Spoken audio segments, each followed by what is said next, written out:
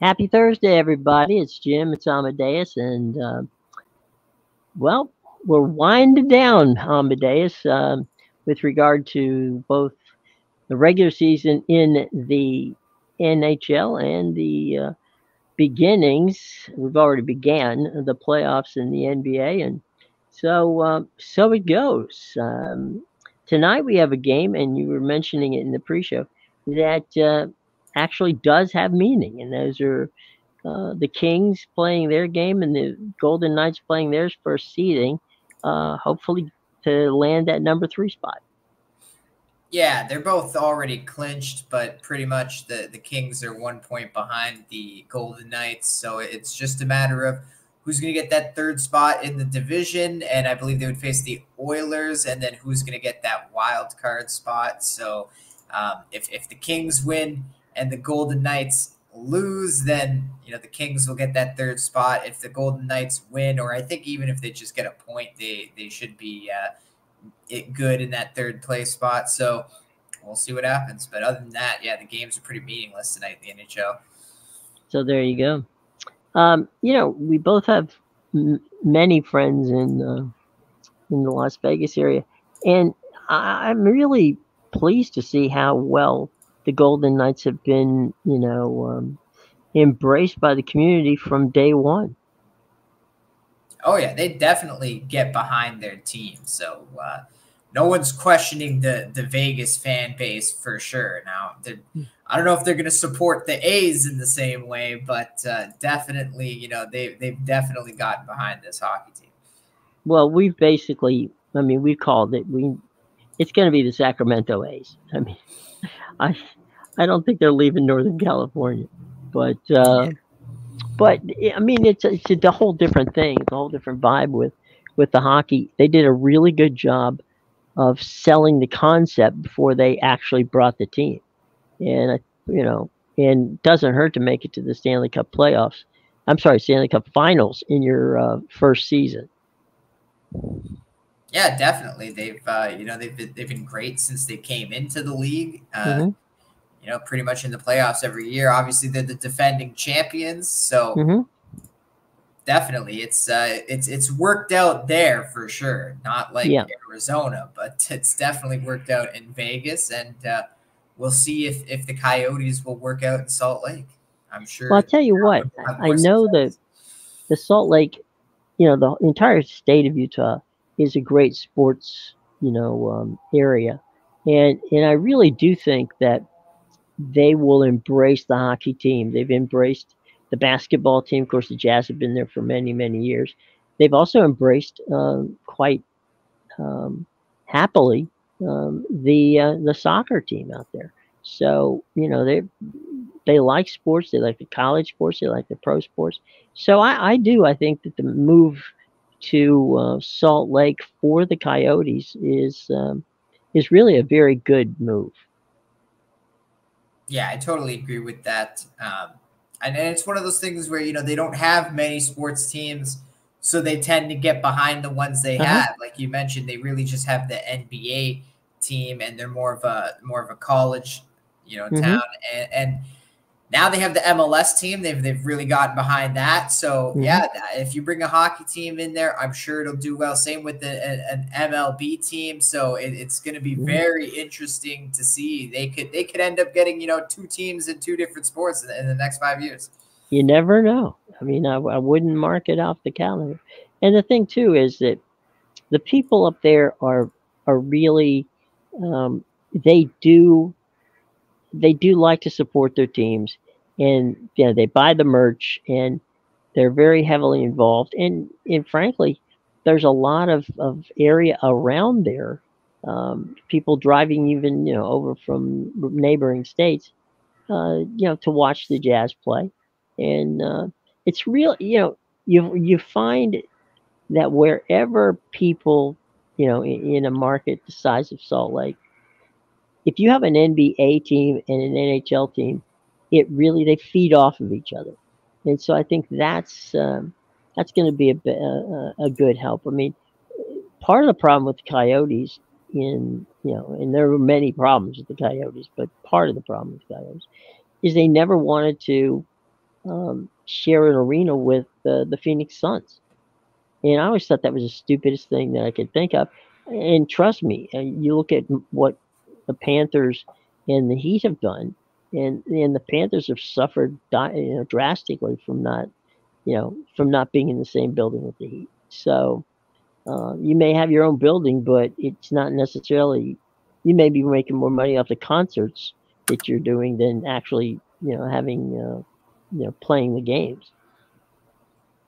Yeah, definitely.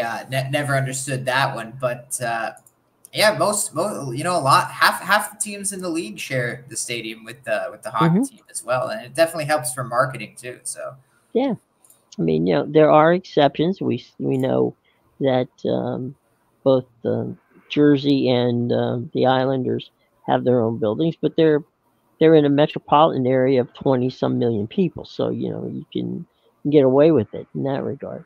But it's going to be tough. It'll be interesting, but it's going to be tough as we yeah, see. well, even then, the Rangers and the Knicks share an arena, so Yeah. Hmm. even in a city like that, they still found it was a better decision, and it really is because obviously it's Hmm. Madison Square Garden, but Yeah. Well, we got the early games out for the playoffs, and we spoke of the Islanders, and the Islanders will be at Carolina on Saturday. That's a 5 p.m. puck drop on TBS True TV. It'll stream on Max. Then the nightcap of the doubleheader is Toronto in Boston.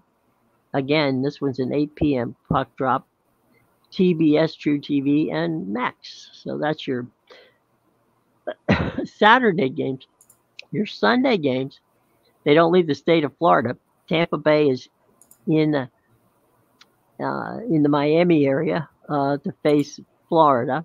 That's a 12:30 puck drop on ESPN, and then the afternoon affair, the late mid afternoon affair on ESPN at 3 o'clock drop is at the world's most famous arena, as they like to call it, Madison Square Garden, as the Rangers host the Capitals in what seemingly happens every year. The Rangers and the Capitals seem to always play each other either in the first or the second round of the playoffs. And, it happens again this time. They will be on hand in that. In the world's most famous arena, at least from their standpoint, Rangers and Capitals. 3 o'clock puck drop on that one. And then from that point on, we don't know what's going to happen. We'll find out probably tomorrow where the rest of the playoffs go from that standpoint. yeah, and it's fun. It's funny you say that it feels like we get that every year, and I think that's part of the reason that so many people are complaining about the divisional system in the NHL Mm-hmm. right now. And I know there was this big thing a week ago about how they were considering, should we go back to the top 8 in the East and top 8 in the West to make the playoffs? Because with the format you have now, you're getting in a situation. Look at the strength of some of the divisions, right? The Carolina Hurricanes have 111 points and the Rangers have 114. Those are the two best teams in the Eastern Conference. Right. But instead, the Hurricanes are getting, essentially what is a tougher matchup with the third seed. It may have not worked out that way, right? But let's say that was a stronger team in that spot. Like look at the Western Conference, and I think a big part is the race we had in the Western Conference. Even in the Eastern Conference, right? So with getting into the wild card, the Red Wings, their only hope was getting into the wild card spot, whereas some of these other teams like the Penguins, the Islanders, the Capitals in that last week, they were all fighting for wild card and the third spot in the division. So it's definitely you'll get.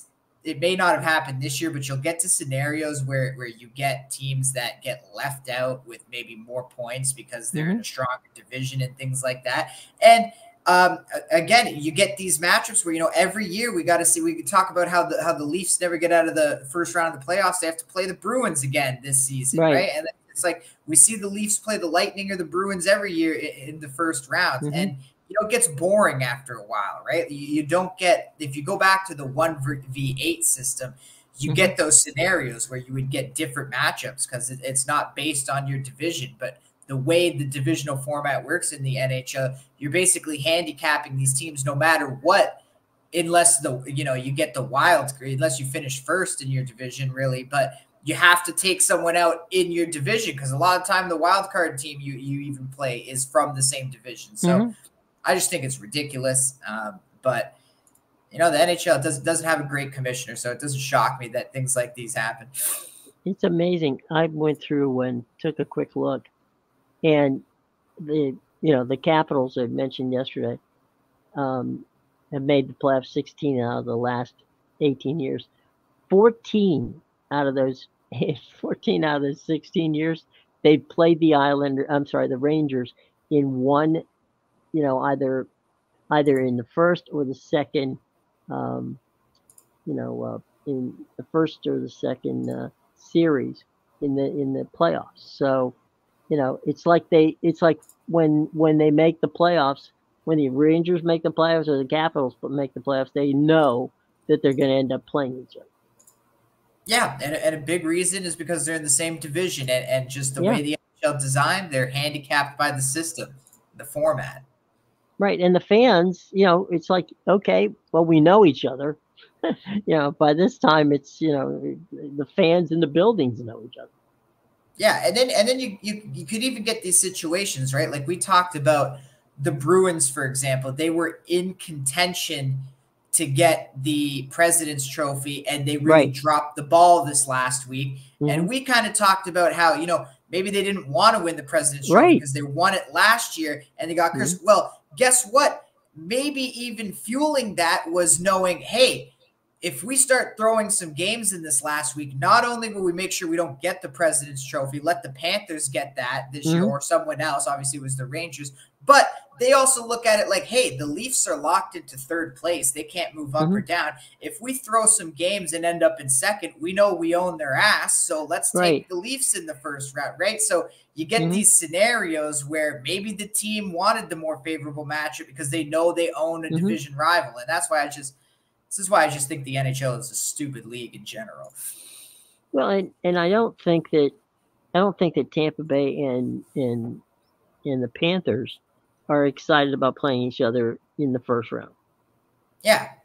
And, again, you get the Florida rivalry, like, okay, but they see each other enough during the season. Like, the last thing they want to see each other again in the first round of the playoffs. And then that's the thing. You'll never get those more interesting matchups, right? Like, we're never going to see the with the 1v8 system, you would maybe get, the Hurricanes and the Bruins in the first round or something like that. You'll never get that in the first round with this system.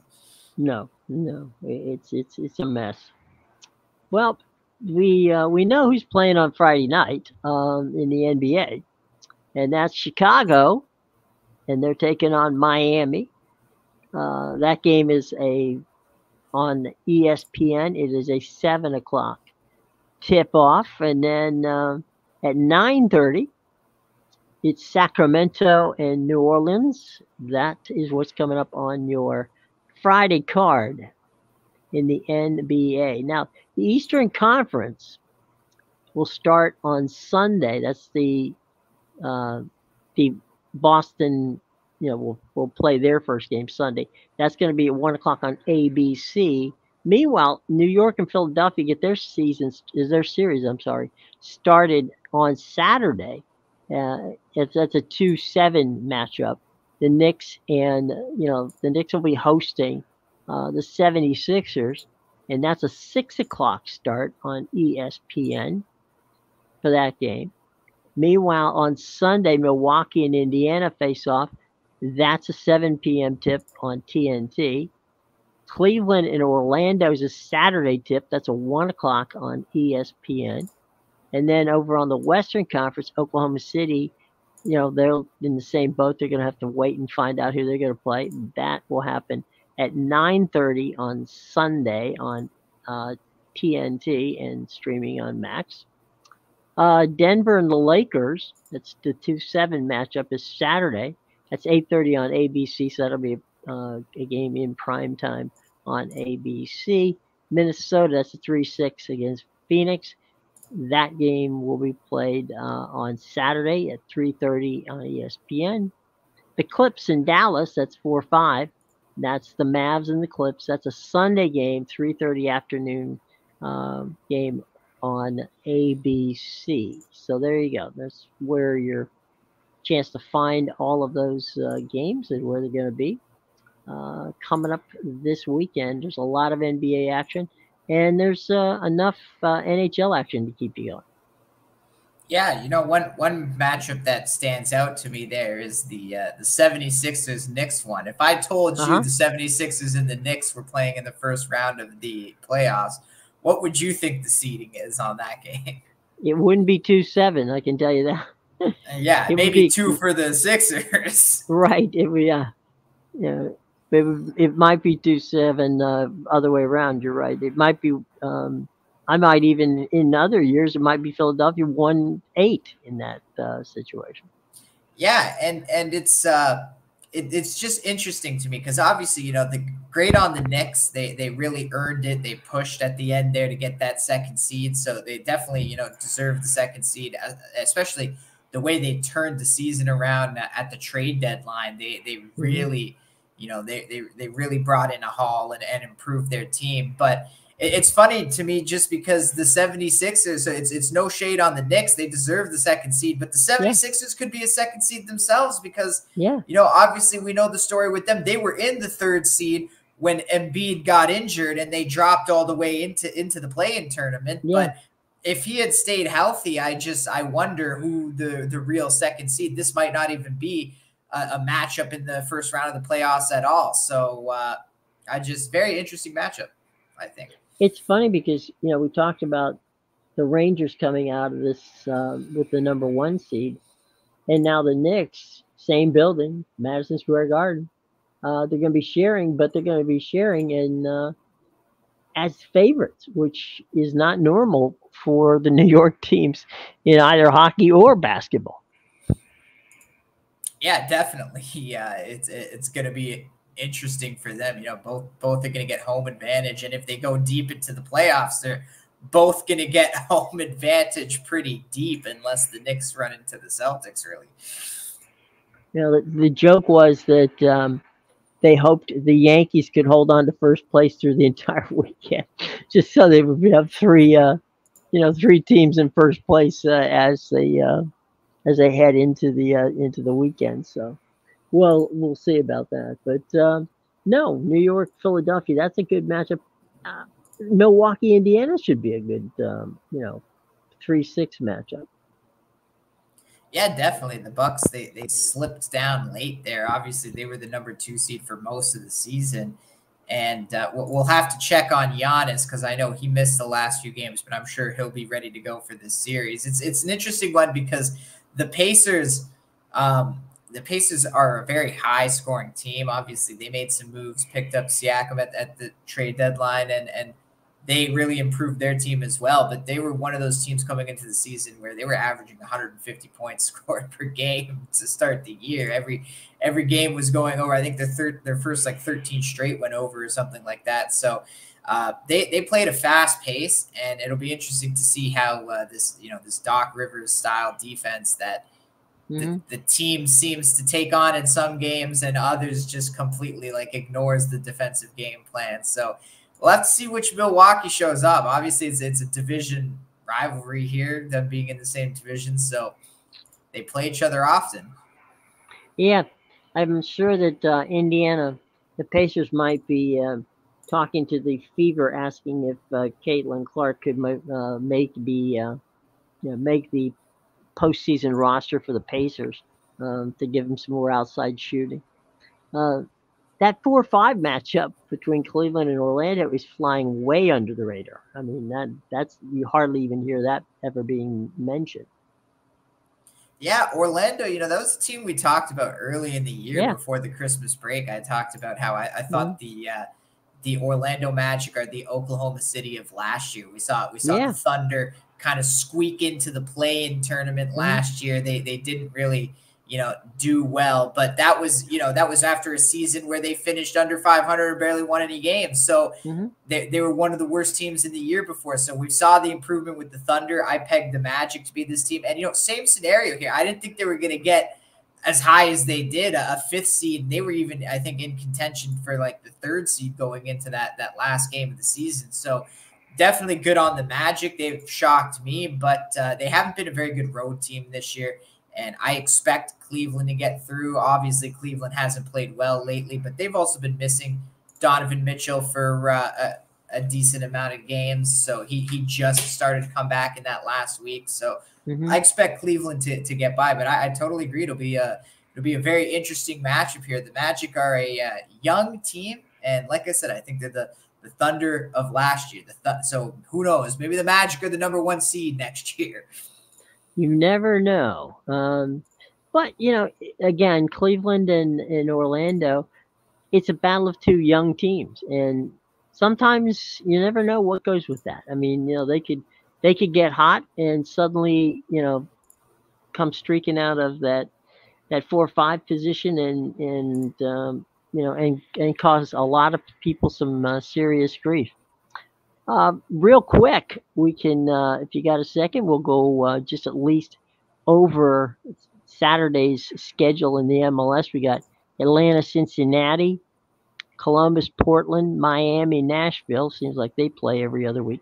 Montreal and Orlando, New York City and DC, Toronto and New England, Cleveland and Salt Lake, Houston and Austin, Kansas City and St. Louis, Colorado, Dallas, LAFC and the Red Bull.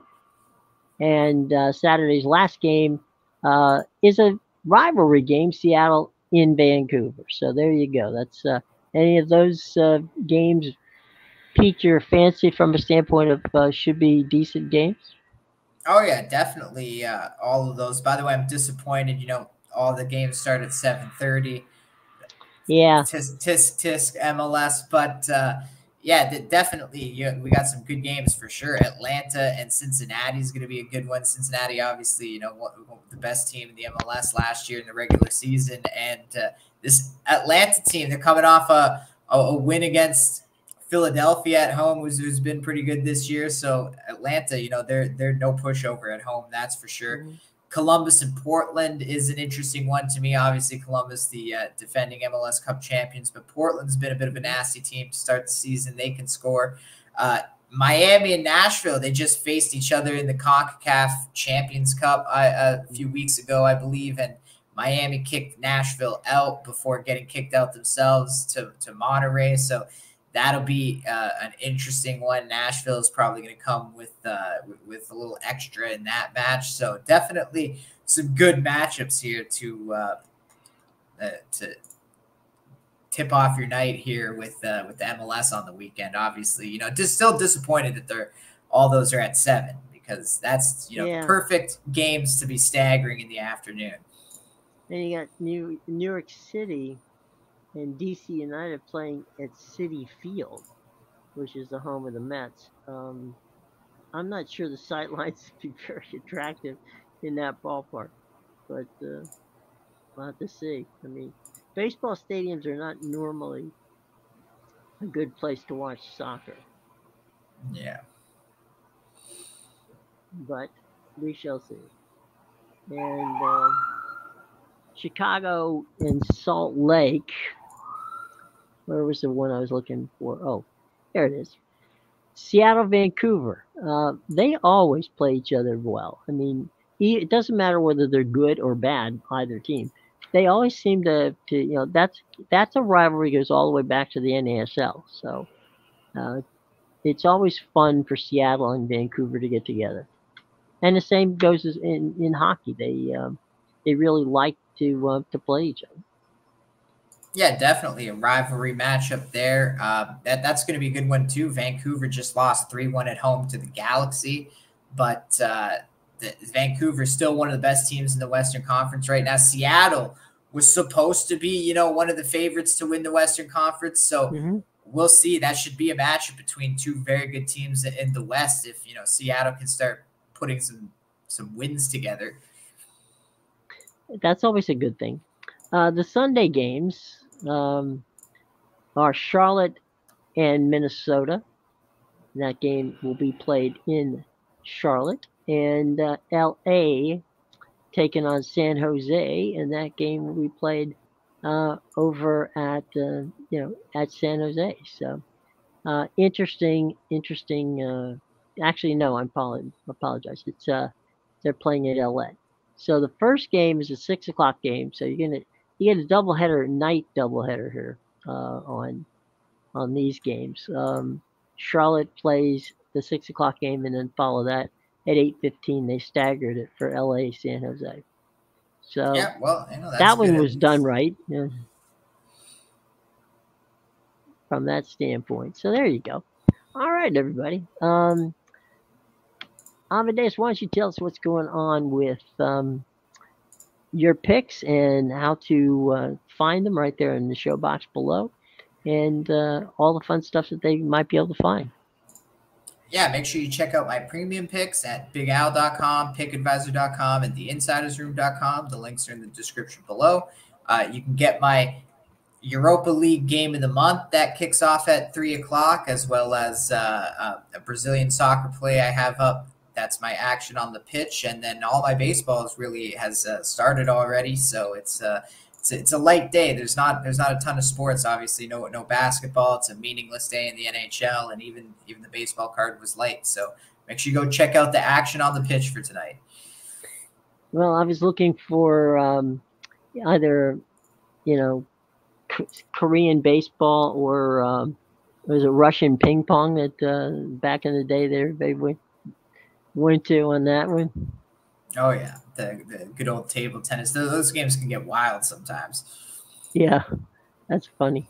All right, just looking real quick um, to see anything else coming. Nope, I was just checking to see if there's any headline. There aren't even headlines of major import in that in what's going on these days. Um, and well, Dwight Freeney says that Tom Brady was one of the toughest NFL quarterbacks to sack in in his career. Well, that's nice to know. We all know that Tom gets rid of the ball probably faster than any quarterback in in NFL history. So maybe that's what helped. But anyway, all right. No other headlines. Anybody else? Any questions from the audience out there? Quickly, going once, going twice. All right, put your pencils down, everybody, and we will see you again very, very soon. Have a lovely, lovely Thursday. Let me try to get this straight. And tomorrow we'll talk about what's going to be on TV for the weekend. And boy, is it going to be jam packed. Take care, everybody. Be well.